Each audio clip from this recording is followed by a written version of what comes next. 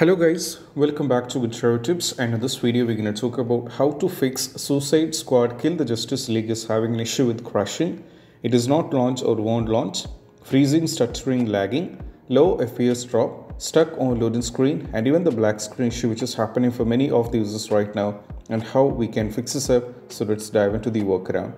The first one is all about we have to do a simple restart. For this, what we need to do is we just need to go over here in the start icon, click on this one, and go to the power icon and go for a restart. Once the restart is done, we just need to try launch the game, and we have to see whether the issue is solved or not. And this is what we have to do as the first step. Next one is all about nothing but we have to launch the game from the installation folder. So right now we are launching the game from Steam, and that is why we are having the issue. So we need to launch the game from the installation folder. So try launch the game. So in order to navigate to the installation folder, we have to go over here in the game, right click, go to the properties, go for installed file, and just click on the browse. So that will take you to the installation folder. If you check over here at the top, there is this PC, local disk C, program file x86, Steam, Steam apps, common, Suicide Squad Kill the Justice League, and here we have to go to the stunts. Now from here we have to go to go to the binaries, go for Win64, okay, go to the binaries, navigate to Win64, and here we have to navigate to this particular folder. So just launch the game from here. So this is application, so we have to launch the game from here, and once afterwards, if you are having still the trouble, we have to move to the next one. That is all about hence we're in the installation folder. I'll be showing you this, that we have to run the game as an administrator, and we have to run the game in the compatibility mode.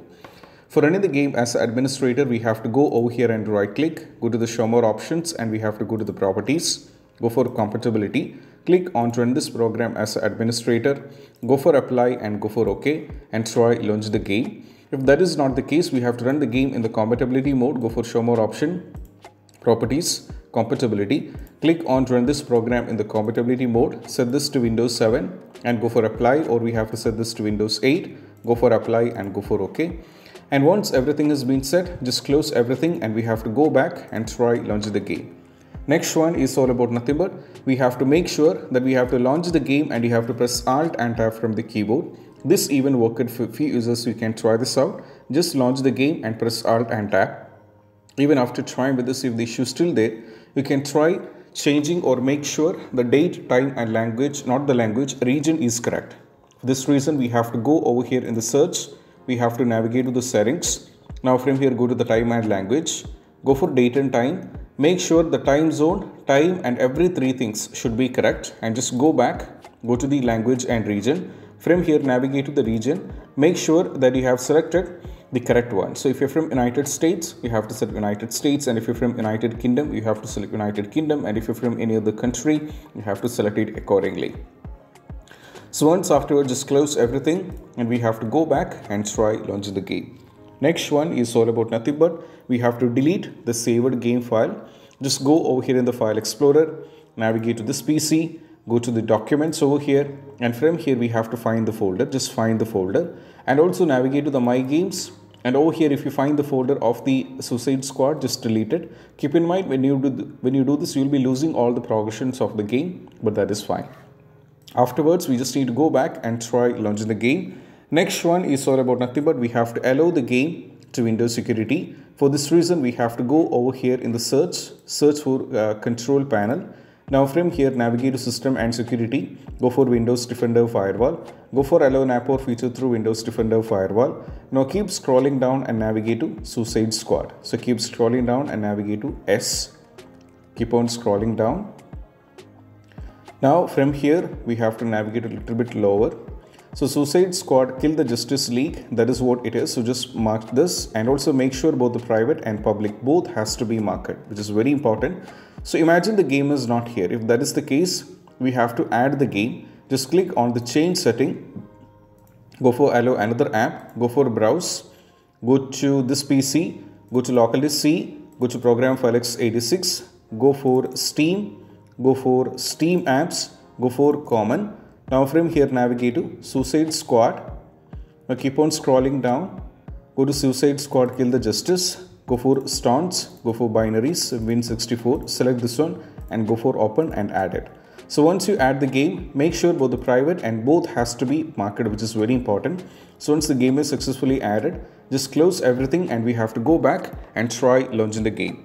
Next one is all about we have to unplug all the USB devices. So we might be connected with a lot of peripherals, for example joysticks, Logitech wheels, or maybe any other peripherals might be connected. So just remove or unplug all the USB devices. And after you unplug all the USB devices, we just need to try launch the game. Once you get in the game, you're fine with the game, just connect it back and try continue playing the game. So this even worked for few users, so you can try this out as well. Next one, we have to perform a clean boot. So just go over here in the search and search for system configuration, go for services, go for disable all, go for hide all Microsoft services, go for apply and go for OK. And you have to go for restart, and once you go for the users who are watching this, go for a restart, but I'm going to go for exit without restart because we're in the middle of shooting. So go for exit without restart. Now go back and try launching the game. Next one is all about nothing but we have to do is we just need to disable the Steam overlay. For this we just need to go over here in the game, right click and go to the properties. Now from here make sure this is turned off and try launch the game. If that is not the case, we have to give the commands in the launch option. So just go over here, right click and go to the properties. Go over here in the launch option. The first command is we have to give DX11. We have to start with DX11. If DX11 is not working, start with DX12. Either the DX11 will be working or we have to start with DX12. Any one of the things will be working fine. And once you're done with this one, you can try this out. And this particular step even worked for many users. So that is why I'm recommending this as well. You can try this out as well. Next one is all about nothing but we have to close all the overlay application. So whenever you're launching the game, which is like Suicide Squad, which is around 80 GB. So you have to make sure there is no big things is running in the background. So just go to the start icon, right click and go to the task manager. And now as you can check over here at the top, you can see there are a lot of things running in the background. Actually, there are 50 apps running in the background and all these things are heavy one. For example, Discord, Epic Games Launcher and even Riva Tuner, MSC Afterburner, which comes to the category of overlay and overclocking application. And all these things are running in the background. So whenever you're launching this game simultaneously, if these things are running in the background, you'll be having the crashing issue. So just remove the unwanted things from here. You have to remove everything and afterwards try launch the game and it will be working like a smooth. Next one is all about we have to run the game on dedicated graphics card. For this we just need to go over here and navigate to graphics settings. So search for the graphics settings, go for browse, navigate to the installation folder, that is locally C, program file x86, go for Steam, we have to navigate to Steam apps, go to common, now go for Suicide Squad, now we have to navigate to Suicide Squad over here. Now go to the stones folder, go to the binaries, go for Win64, select this one and we have to add it. So the game is added, just click on the option. By default this will be let Windows to side, change this to high performance and go for save. Once you save this to high performance and once afterwards just close everything and we have to go back and try launching the game. Next one is all about nothing but we have to increase the virtual memory. So just go over here, search for view advanced system settings, click on this one, go for advanced, go for settings, go for advanced once again, go for change, make sure this is blank and you have to select the local disk C, go for custom size, set the value initial size that is 1.5 times the total RAM and the maximum size 3 times the total RAM. So we need a calculator. So I'm having a calculator, so let me do this. So I have to type my RAM, which is the first one, 32 GB is my RAM, so I have to type it, multiply it with a constant value which is common for everyone, and 32,768, and you have to multiply it with 1.5 because the value is 1.5 times the total RAM. So just copy and paste this. Maximum size should be 32 GB multiplied with 1024 and we have to multiply it with 3, that is 98,304, and we have to copy this and we have to paste it. And once everything has been set, we just need to go back and try launching the game. Next one is all about nothing but we have to do is we just need to update the Windows.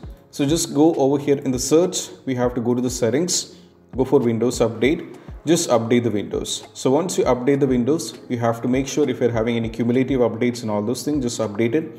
Afterwards, try launch the game. Next one is all about nothing but what we need to do is we just need to update the graphics card. So just go over here. Now from here we have to go over here in the NVIDIA Now from here we have to go to the first one, the product type. So I'll be giving all these links in the description so you don't have to worry. Go to the product series, should be selecting if the 14 series is what it is. Go for NVIDIA, select the operating system, go for start search. And when you go for the start search, what happens is you will be getting the latest download version, which is 551.23, which is the released versions now, which is latest on January 24, 2024. So download this one and you can install. Restart is a mandatory and try launch the game.